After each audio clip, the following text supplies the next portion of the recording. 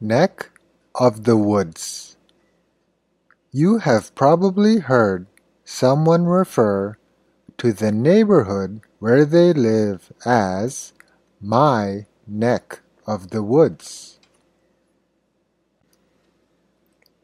Or perhaps an out-of-town visitor has asked you where to find good food in your neck of the woods.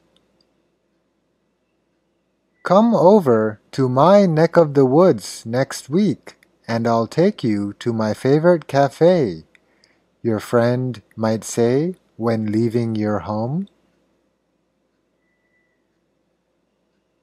Maybe you're giving directions to someone who's lost.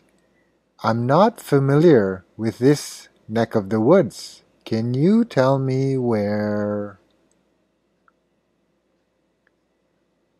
As is plain to see, neck of the woods refers to a place where someone lives or someone is from.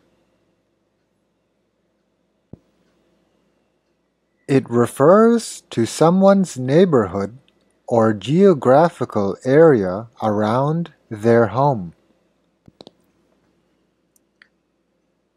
Woods, of course, means forest, but what about neck? Animals have necks, but do forests? Looking at the origin of the idiom, neck of the woods, we find that neck has been used since at least 1555 in England to describe a narrow strip of land usually surrounded by water.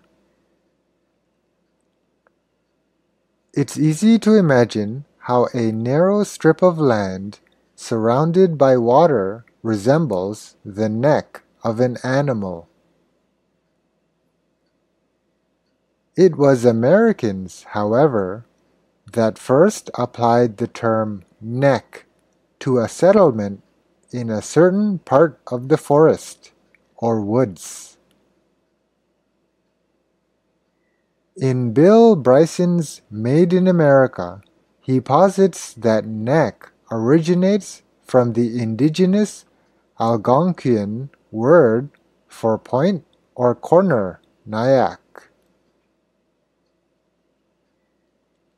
Normally, people use neck of the woods to describe the area in which they live when the person they are talking to lives in the same country.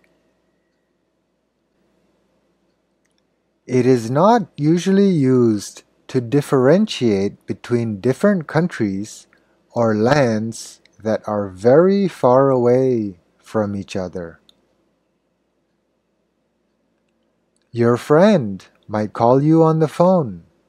Come down to my neck of the woods. There's a street party going on. It's hard to find tropical fruit down here.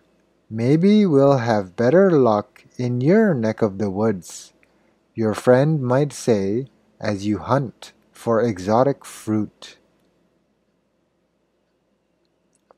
You might even catch yourself saying, "What neck of the woods is this? I think we're lost." If you're ever looking for a way to refer to your or someone else's neighborhood or area where they live, don't forget whose neck of the woods it is.